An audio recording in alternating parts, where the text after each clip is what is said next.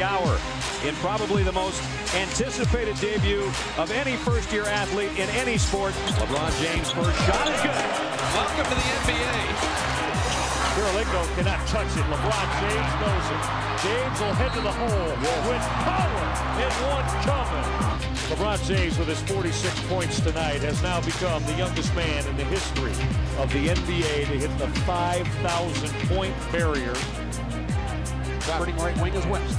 Here comes LeBron. Oh! Hitting 10,000 career points. Youngest in the NBA to do that. LeBron James is 15,000 points. And, of course, the youngest to get to that plateau.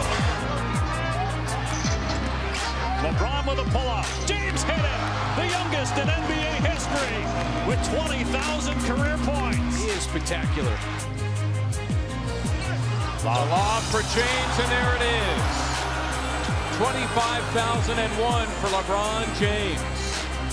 The youngest in NBA history to reach and now surpass 25K.